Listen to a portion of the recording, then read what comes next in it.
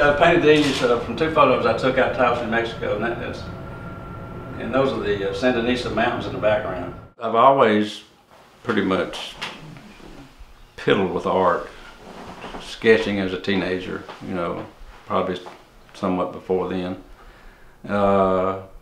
Didn't really move into using paints, I say, until I got back from Vietnam, and but I would pick it up, put it down, pick it up, put it down, but I found it very relaxing and calming, and a way to express myself. When the kids got older, I had more time, and I would try to started looking for a way to be better at it, and I started taking lessons.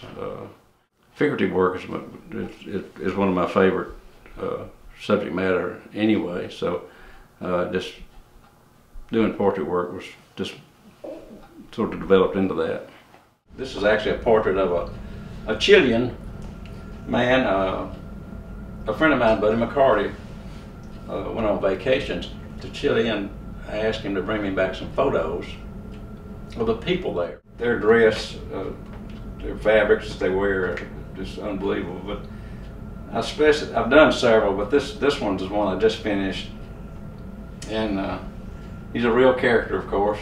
In capturing him, I wanted to make sure that he had that hardened look that they all have, because they live a tough life up there. They live up there. It's cold. The weather is not good, and they're outside all the time. But he definitely, I think I captured that in this guy. And also, I love the hat, and I especially like the way the light of the hat, you know, shaded out his eyes.